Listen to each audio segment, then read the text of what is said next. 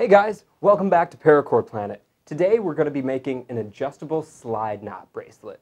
So for this project today, you're only going to need about 2 feet of paracord.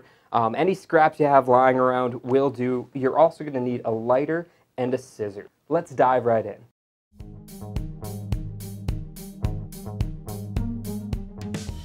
So the cool thing about this bracelet is it's a great way to show off a single strand or pattern of paracord, because all you need to make this bracelet is a small 1 to 2 foot section of cord.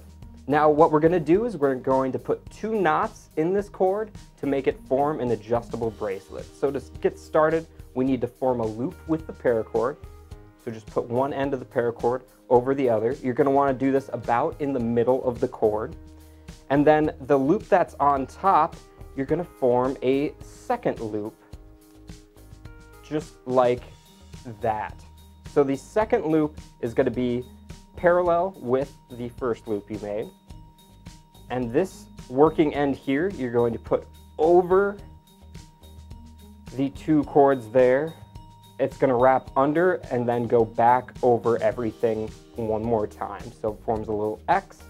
You're going to do that one more time.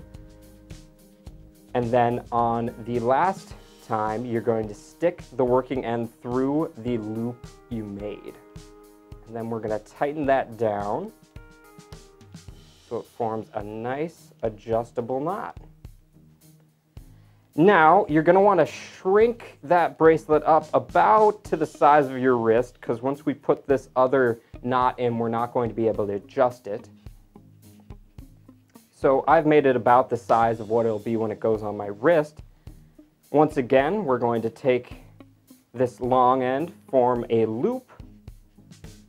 This working end is going to go over everything, wrap under, and form our X. So you have that nice little X there. And then it's going to go around one more time. So we get that nice loop and up through it. And then you just tighten down that knot. The 2 cords you'll pull are the one in between the knots and then the loose end here. And we have our bracelet. The only thing left to do now is cut off our ends.